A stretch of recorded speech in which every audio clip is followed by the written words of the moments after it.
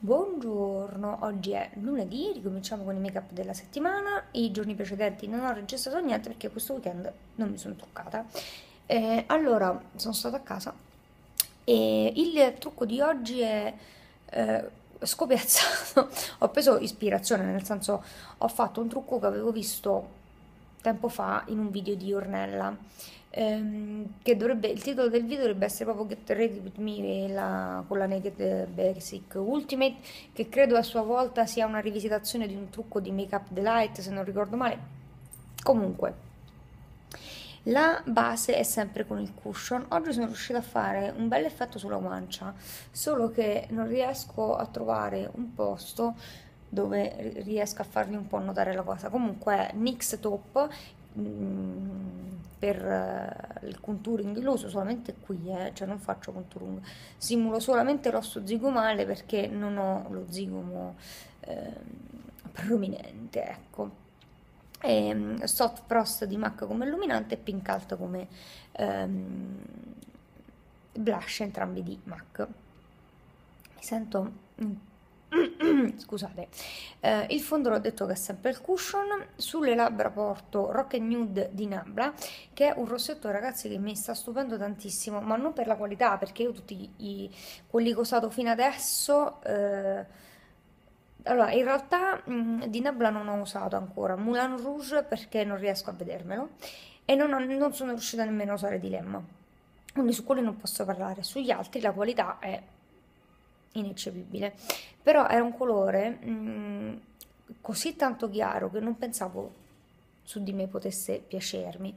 Invece mi piace, mi piace. Comunque passiamo agli occhi, fatti appunto con la Naked Ultimate Basic, con le macchie di rimmel, perché ultimamente non riesco a non macchiarmi con il rimmel, non c'è un rimmel con cui non mi macchio, non esiste. Allora, extra bitter sulla palpebra mobile, poi ho usato Tempted, Tempted, comunque un marrone Tempted, sì, più chiaro, ben sfumato con un pennello largo da sfumatura e Lockout, che è un marrone bello scurino, poi messo con un pennello a punta tipo il Petit Crease, no, tipo il Petit Crease di Zoeva. L'eyeliner diverso da un occhio a un altro, come al solito le codine vengono sempre diverse. Ma chi se ne frega, tanto con occhiali. Quello di Clinique con il pennello appunto Alice Quick. Il rimmel è sempre il bellissimo Better Than Sex di Too Faced, che ha questo enorme difetto di seccarsi alla velocità della luce, quindi per quello che costa onestamente e, e niente, nell'angolo interno dell'occhio ho usato Shroom di MAC, che ce l'ho presente in un'altra palettina. È un ombretto bellissimo Shroom, non è molto citato secondo me, perlomeno tra le persone che seguo io non lo sento citare, ed è bellissimo anche come illuminante peraltro. Quindi per oggi è tutto, ho detto tutto. Le sopracciglia sono sempre fatte con la micro brow di NYX, che è entrata del diritto nel top delle sopracciglia, assolutamente. Io uso solo matite per fare le sopracciglia e questa è di gran lunga la migliore, con un effetto perché mi piace la mina sia come consistenza, come durata, come precisione del tratto, però è anche modulabile, cosa che per esempio la matita di MAC automatica non è così modulabile, è molto poco modulabile. Niente, finisco, sono già 4 minuti che ve ne intontonisco, quindi niente, a domani, ciao! Buon martedì! Allora, oggi trucco abbastanza rapido perché non riuscivo a svegliarmi, non riuscivo ad alzarmi dal letto perché ieri ho fatto, perché vabbè, ne ho parlato mi sa solo su Instagram Story, comunque mi sono iscritta in palestra venerdì scorso. Ieri che era lunedì sono andata la seconda volta, però ieri ho fatto l'allenamento serio, nel senso che l'altra volta ho fatto una serie di sala pesi molto molto leggera, ieri mi hanno fatto la scheda e niente, ho i quadricipiti che invocano pietà. Ogni volta che vedo una sedia mi viene da piangere se mi devo sedere o mi devo alzare. Comunque, ho usato il cushion che praticamente penso che questa settimana lo saluteremo alla fine di questa settimana perché per recuperare, insomma, dalla spugnetta l'ho già girata, altro prodotto faccio fatica nel senso perché non c'è il prodotto. Ho messo solamente un po' di blush, non mi ricordo se ho messo Pink Alt sempre di MAC perché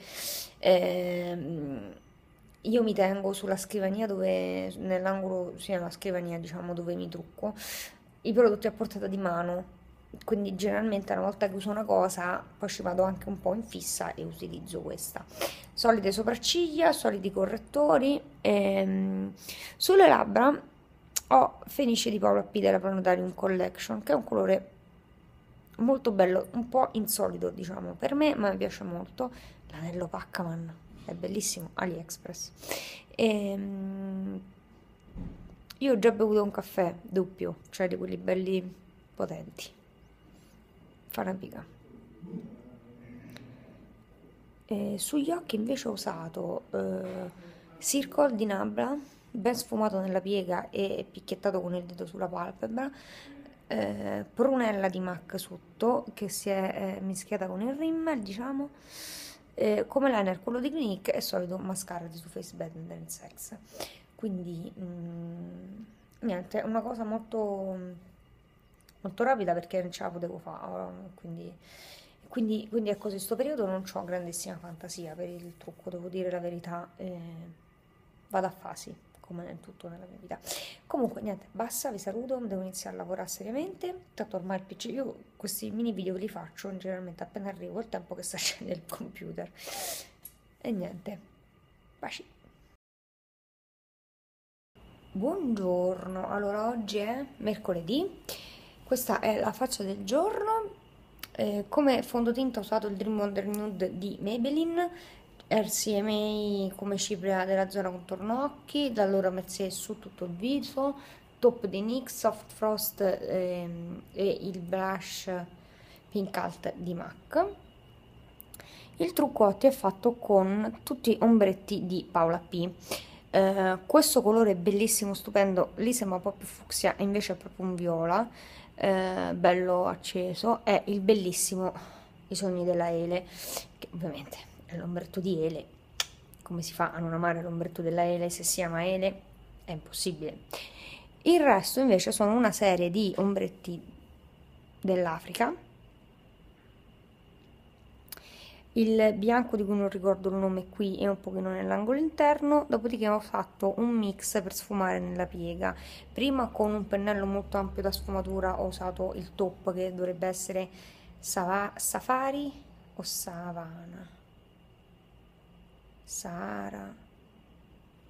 Comunque ho usato i due marroni della fila in basso, quello chiaro top bello sfumato su tutta la piega, poi ho intensificato un po' la V e la piega con il marrone scuro, quello che è un po' freddo, più freddo, e poi ho intensificato con un pennello a punta nella piega qui con Fata Morgana, che sapete essere uno dei miei ombretti preferiti, Eva and Eva. Ma che mi sono sbavata? Vabbè, vado un attimo in bagno e sistemo. Come vedete, guardate che belle borse che ho. Come rossetto invece ho optato per Balkis di Nabra. Mi volevo mettere Whirl con la sua matita, ma ero di corsa e Whirl ci devo perdere un pochino più di tempo nella stesura.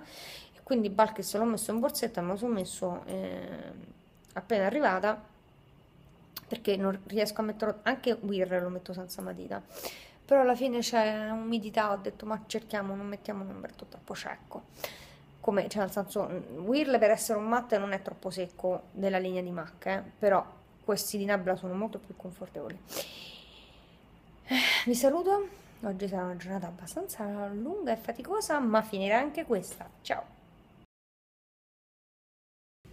Buongiorno, oggi è venerdì, chiudo, come vedete non sono truccata, non mi sono truccata nemmeno ieri perché questa settimana è stata un po' pesantina, insomma, fra una cosa e un'altra, niente, ho lasciato perdere, credo che si veda, si percepisca anche in contorno occhi veramente fresco e riposato.